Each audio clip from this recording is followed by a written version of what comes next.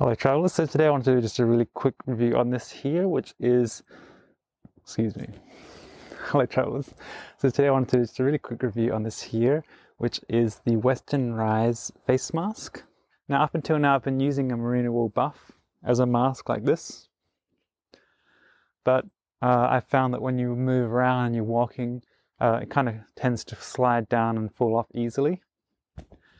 And you can fold this over and wear it as more of a substantially and more comfortable mask, but getting a mask with actual ear straps like this is going to be better for the long-term wearing use.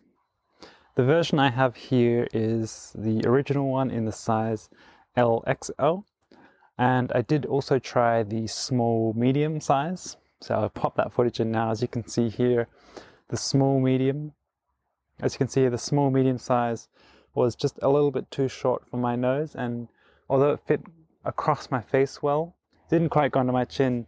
As I moved around, it kind of fell off or was a little bit uncomfortable. Now, as you can see with this version here, it's got a mix of merino wool and synthetic fibers mixed together. The inner side is very soft and comfortable as well. And if you look closely, you'll see it's actually got it's kind of a tube, so you can actually pop filters in through the mask here. So you can wash it and then pop a filter in and use it as a full filtered mask.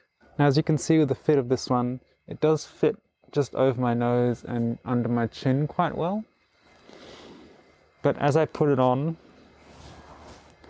I do notice that it kind of goes up near my eyes, where I would imagine that it should probably go like scoop under through the eyes and over the nose. So the shape is a bit unusual, but it still works quite well.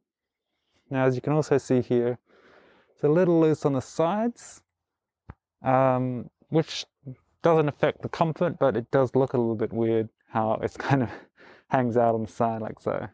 As you can see also, it goes kind of under the chin in a strange way. I would imagine that the design should kind of cover that a little more, but as it is, it's quite comfortable. The only problem is when you wear glasses with the mask on and then you breathe out, the breath goes up and fogs up your glasses. So that's probably the only real problem with it, but that's going to be a problem with all masks. So overall, it's a really nice design, and it's a very comfortable, breathable and soft fabric.